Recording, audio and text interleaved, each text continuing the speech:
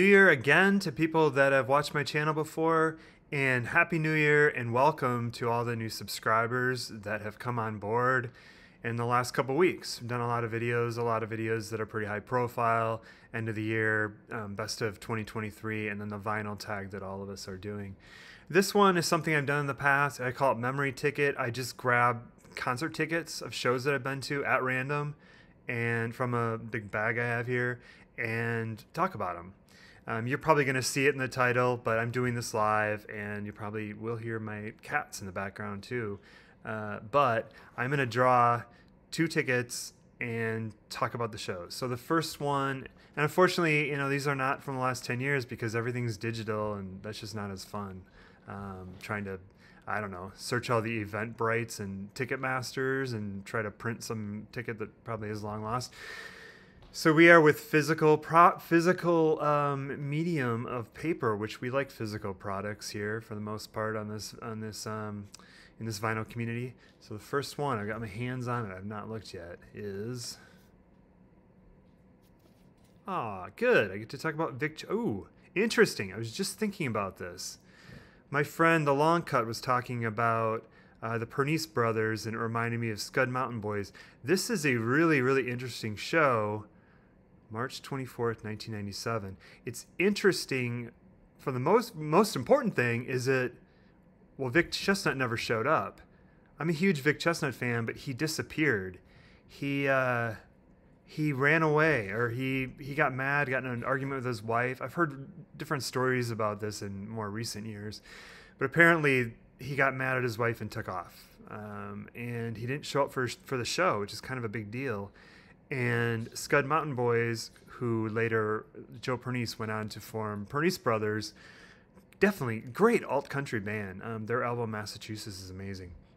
But they were left to kind of carry the load. And as much as I really wanted to see Vic, and I'd seen him a couple times before this and would see him a couple times, more than a couple times afterwards, I was absolutely thrilled that the Scud Mountain Boys just played forever. They just were an opening act. All they had to do is just probably, do their opening set, and then everybody would be kind of twiddling their thumbs and wondering when Vic was going to show up. But instead, they just kept playing, and they played and played and played, and they probably played those 2 albums, Pine Box, I think, and Dancing the Night Away that came out before. Maybe we even heard some early versions of Pernice songs, but I do remember it being super, super cool. In the main room, First Avenue, Minneapolis, Vic Chesnutt and Scud Mountain Boys, and I used to get just a ton of comps to First Avenue. They closed in 2004, I think, and they remodeled with a different, or they reopened with new owners and a totally different mentality, and now they're extremely successful, probably not giving out the amount of comps they used to give out back in the 90s. Okay, so that's the first one. I'm going to do one more here.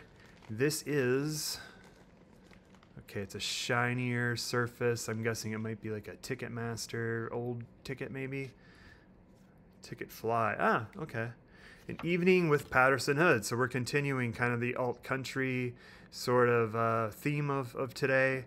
Saw him at the Chapel in San Francisco. Okay, so this is just over 10 years ago, which seems crazy to me that was 10 years ago. But anyway, I saw Patterson Hood solo at the Chapel. I've seen him a few times.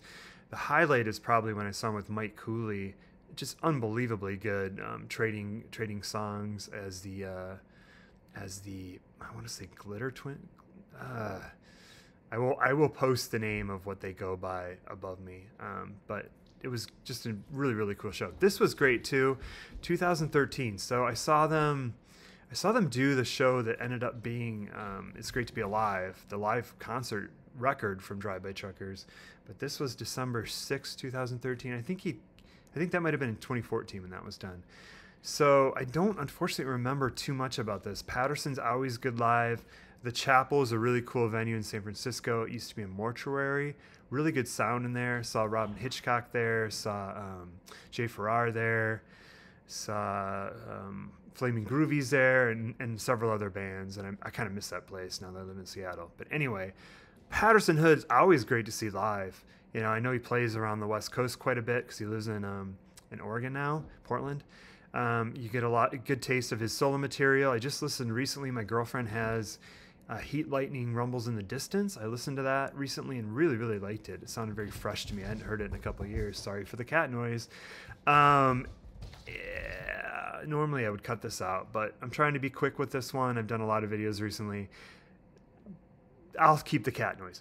Patterson Hood usually does a lot of new songs. He did songs probably off that record, which is, I think, the best record that he did solo. I don't think he feels the need to do solo records anymore because Drive-By Truckers are in such a good place. But he's always good live, no matter if he goes by Drive-By Truckers or he's with Mike Cooley or if he just is by himself.